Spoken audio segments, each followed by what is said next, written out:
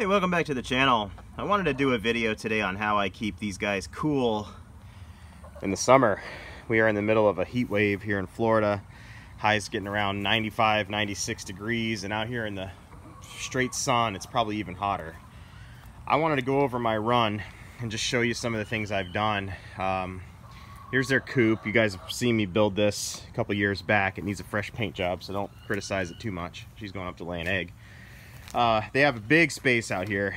It needs fresh paint, so don't criticize me on that. But they get this whole area to use as a run, and then we let them out for 4 hours at the end of the night every night, and they get to free range out there in the yard as long as they don't mess up our plants. But what we have, I'm going to go over a couple of things. One of the things we have for our hawk protection, because there's a lot of hawks out here, is this massive bougainvillea. They love to hang out under that bougainvillea, especially when it's hot out. So if I take you over here, show you what I mean. Here's their little hangout spot right up here next to the building here. And here's the big old bougainvillea that's just completely taken over. And we made them that chicken bench a couple months back. They hang out on that. They have this whole area back here to use as shade, which is considerably cooler. But this video is about how to keep them cool. We give them a lot of water and all that kind of stuff every single day, which is, you know, normal chicken maintenance. But to do what I've noticed that works really well is this thing that I put in about 2 years ago, and they love it. And I do it every summer. It's this pipe you see here, and I call it a chicken misting system, but really at its heart and soul is these little tiny brass nozzles.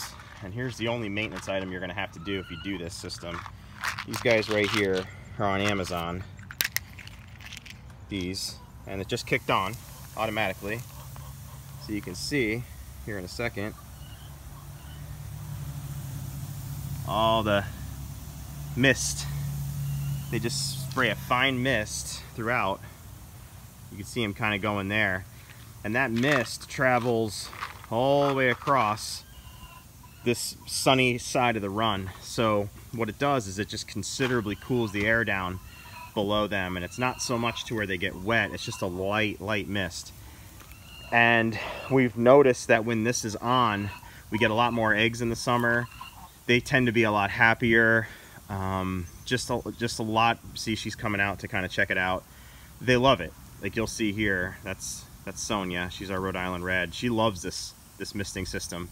It also encourages more like little creepy crawlers to come to the surface that they can eat.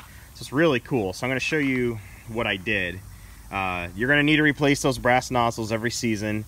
It seems like every season when we start using it again, they're all kind of, well, I'll show you what they look like. They're in my pocket. They're supposed to be all shiny and brass looking like that. And since the hole is so tiny, after one season, they kind of look like that.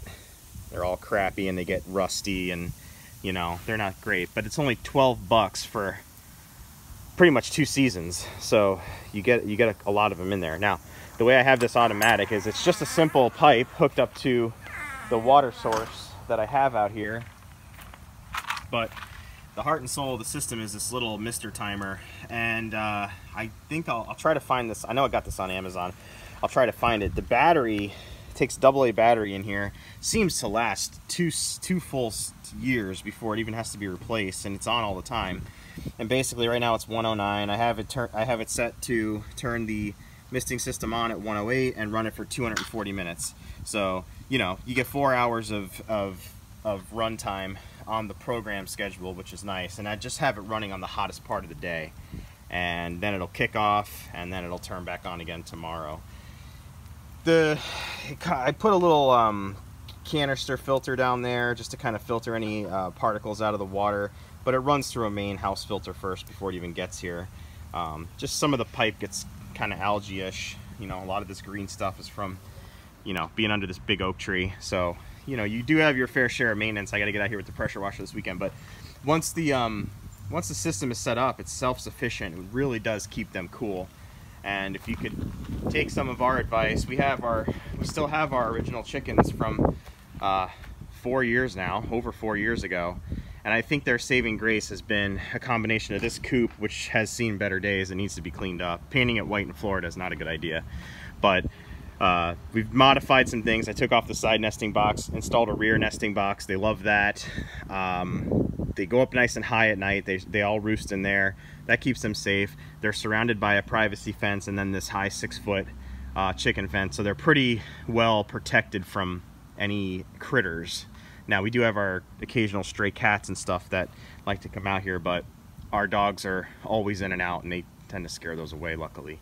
But yeah, this has been pretty good. I would say our biggest threat around here are raccoons at night and hawks during the day. So this bougainvillea has I swear proven to be very effective in those aerial attacks where, you know, a hawk would come down and swoop and try to get one of them. They're always under this thing, and they, you know, hawks kind of buzz around. I'll see hawks kind of hanging out up here and they don't really touch it. I don't think they want to deal with getting in there. Now I don't want to jinx myself, but that's what I think. We've had them for over 4 years now. So you can see, you know, the misting systems do kind of wet everything down nicely. They hang out back there. They want to get a little fresh, cool air. They can come through the run. They can go over their ground watering system. They can go into their bowls. They can go in their coop where we have water. So that's just kind of my tips. I wanted to share that because I know I picked up a lot of subscribers when I did the chicken coop build video. And I do get a lot of people, especially in the summer, asking me, you know, does this work? Does that work? So I just wanted to sum it up with a video. So anyways, guys, thanks for watching. Remember to subscribe, and I will get you on the next video.